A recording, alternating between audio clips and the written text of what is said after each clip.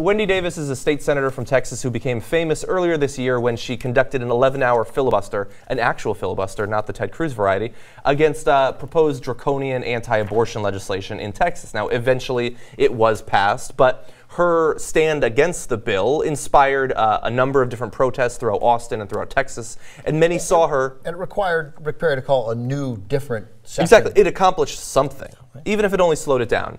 And so we all expected coming out of that and how popular it was. I mean, over 100,000 simultaneous logins on the online viewing of it, that she would run for some higher office. And it looks like that will probably happen at this point. She tweeted out, "A week from today, I'm announcing something big. Can you chip in now to show the strength of our grassroots network?"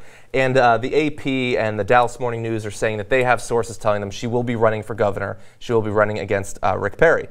And while many people, and we will talk about this, many people don't think that she has much of a chance of winning at this point, it is seen as an important test of the ability to both raise money in Texas for Democrats running for statewide office, and also to see if they can move some more support towards the Democrats in advance of actually winning elections in future years. And so we've got a short quote from Mark Jones, who's a poli-sci professor from Texas, who says, "The stakes are incredibly high. I can't think there is any real doubt whatsoever that she's going to lose, but how she performs could have dramatic consequences for the future of partisan politics in Texas and therefore the nation at large. If Texas turns blue, the presidency turns blue," referring there to Texas's 38 electoral votes. And so, what do you guys think? I'm confused by Texas, and maybe you guys can shed some light on it. So, before George W. Bush, they had a Democratic woman governor. In 94. Yeah, in 94. So it's not like it's not possible, right? Now, okay, the country's become more conservative, and maybe the conservatives within Texas have become even more right-wing, and maybe the independents have become more right-wing.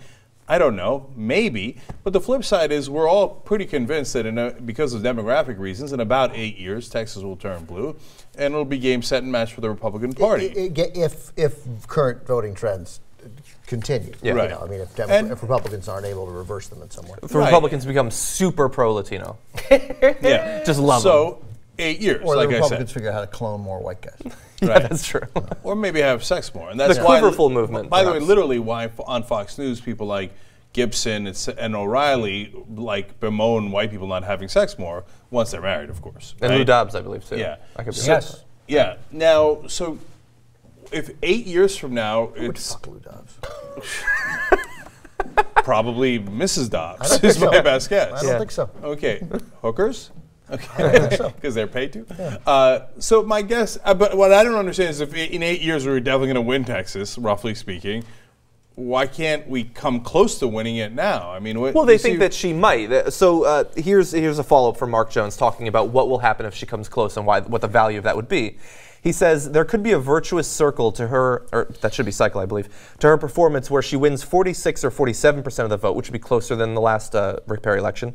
That sends a signal to national donors that Texas is in play. It sends a message to local donors to keep their money at home. So right now, Democrats are doing artificially worse than they should because nobody wants to give them money or really support them because they know they're going to lose. Yeah, look, Rick Perry just ran for president and became a national joke. If he makes another stupid mistake, if he does something else dumb, and she runs a great campaign, and she's pretty and attractive, the Bill White, former mayor of Houston, lost that race 55-42. As you mentioned, Ann Richards was an enormously popular governor of Texas prior to George W. Bush. The notion that she can't win is literally crazy. And let's bear in mind she won't be running against Rick Perry, but his successor of some sort. Yeah, but of course she has a shot to win, and it totally depends on who on who's nominated.